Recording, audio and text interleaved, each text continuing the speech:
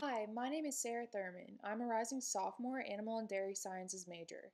This summer, I've been fortunate enough to be selected to be an intern doing equine research with Dr. Bowser and Dr. Swiderski in the Mississippi State College of Veterinary Medicine. Our research centers around SPARAO, or summer pasture-associated recurring airway obstruction. This disease affects horses primarily in the southeastern United States and presents itself through asthma-like symptoms. The goal of our research is to learn more about the disease and to develop viable treatment and prevention options for horse owners.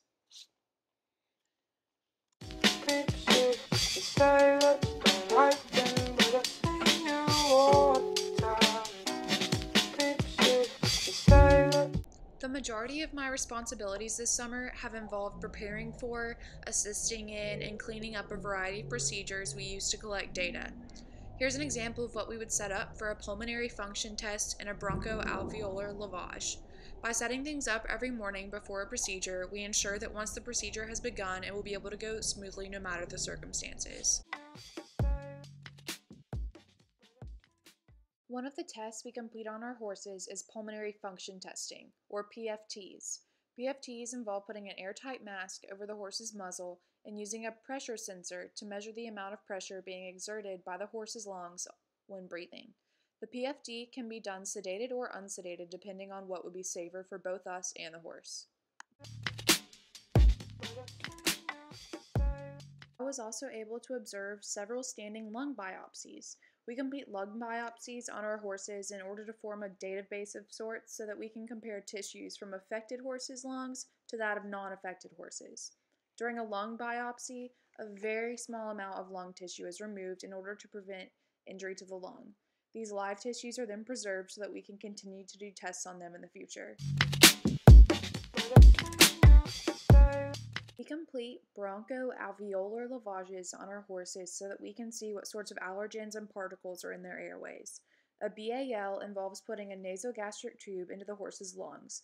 We use a scope to push in saline, then flush it out in order to collect the liquid, which is then observed and tested so that we can get closer to discovering what causes these horses to have such difficulty breathing. Precision cut lung slicing involves inflating harvested lung tissue with warm agarose. Agarose allows lung tissue to be more stable when it's being sliced later on. The lung is then dissected to isolate airways. The airways are encased in agarose and placed into a tissue slicer. The tissue slicer slices small discs of tissue at approximately 275 microns thick. The slices are preserved and used to test drugs and for future research. They can be cryofrozen and kept for an indefinite amount of time. A portion of Team SPARAO's job is to condition horses. Our project runs off of donated horses, and when horses are donated, they're not always docile or able to be safely handled. It's also very important for us to ensure that the horses have a good quality of life. They're handled, brushed, checked on, and given love constantly by our team. As an ADS intern, much of my responsibility came from scoring horses.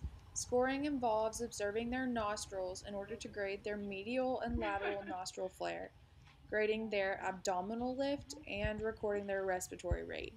This lets our team be able to determine when horses are flaring or having difficulty breathing as a result of their SPARAO. I usually When don't. horses are not able to breathe properly, we either move them inside the clinic or to outdoor stalls to ensure they have a better quality of life. And we also nebulize them and give them other forms of medication to ease their breathing. Here you can see Max. He's one of our SPARAO-affected horses. You can see that his medial nostrils are flaring very high and they're not returning to normal. In addition, you can see how rapidly he's breathing. He's having to put a lot of effort into each breath, as you can see by the tone in his stomach. And he's breathing so hard it almost seems like his whole body's moving. This is a red flag for us. Max was moved inside and given medication. Here's Smokey. You can't hear it in the video, but Smokey's also wheezing. He's exhibiting a sharp noise when he breathes in and out. You can also see how rapid his respiratory rate is. He's breathing really fast. He's also putting a lot of effort into it. You can see his ribs showing as he presses his abdomen to try to get a breath in. Through working with Team SPARAO, I learned so much about the equine world and about equine medicine in particular. I was able to learn a ton of tricks of the trade. I learned a lot about even equine anatomy and just simple things about how to handle a horse and even client care. I also was able to use my major a ton. I was able to use a lot of my chemistry classes in order to do calculations in the research lab and things like that. In addition, I was able to use a lot of things I learned from Dr. Rude's animal science class, such as how to age a horse based on its teeth. I learned a lot about how to look at horses' feet and things like that to tell if they're normal or abnormal, which came to be very helpful when I was scoring and doing things like that because I could notice if a horse had an abnormality. Overall, I loved my internship, and I just want to say thank you to everyone who made this possible. I had the best time of my life.